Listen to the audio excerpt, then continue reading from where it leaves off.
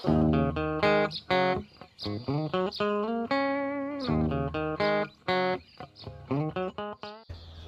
everyone, my name is Edmund Andrada and I'm a local artist here in the City of Pines, Baguio City.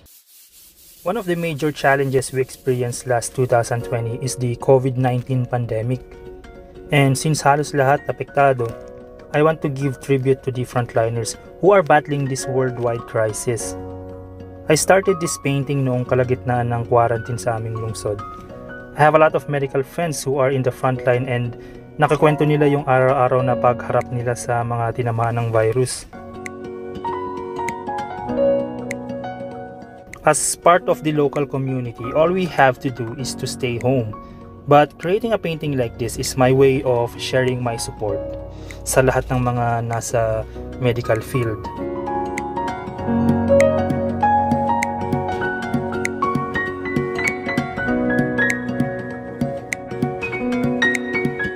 Kahit nasa bahay lang tayo most of the time because of quarantine protocols, that doesn't stop us to paint and continue our commission works.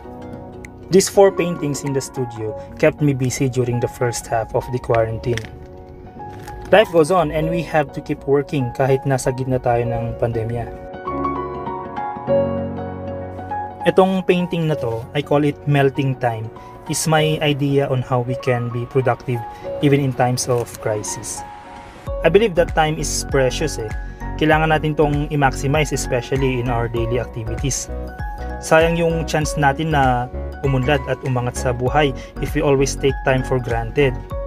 Kung lagi nating sinasayang yung oras natin sa unproductive activities like watching too much TV or excessive use of gadgets for personal pleasures, why not use that time to create something, to learn something new, to earn extra income, or create a new business? Kasi in the end, when this precious time passes, you cannot bring it back And I hear it a lot sa mga tao na may mga regrets, no? Na sabi nila kung may babalik lang nila yung panahon, they can do it better. Pero syempre, hindi na pwede yon.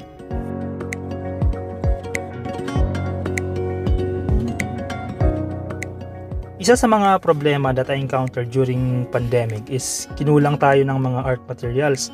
Tulad neto, kinulang tayo ng white paint sa pag-prime ng canvas. And what makes it more difficult is we only have a specific date and time para lumabas sa barangay.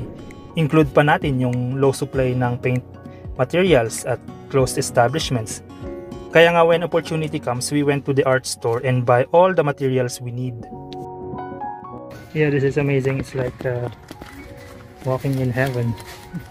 You got all the tools after more than a month of quarantine and staying at home. At least I already have materials that we need. Yeah, check it out. This is my hometown, Baguio City.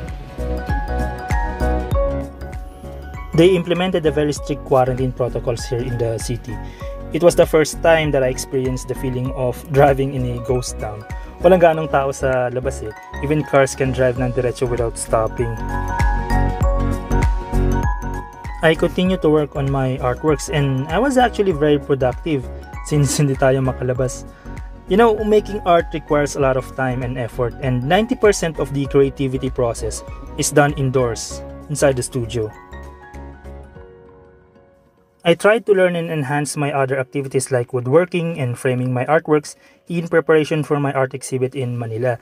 Ang daming requirements when traveling outside the city like health certificate, barangay clearance, and permit to travel, but somehow I tried to accomplish all that.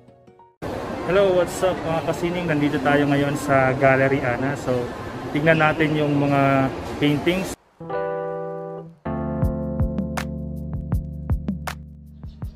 For me, what makes an artist's life meaningful is we need to continue our passion and daily art activities, no matter what the situation is.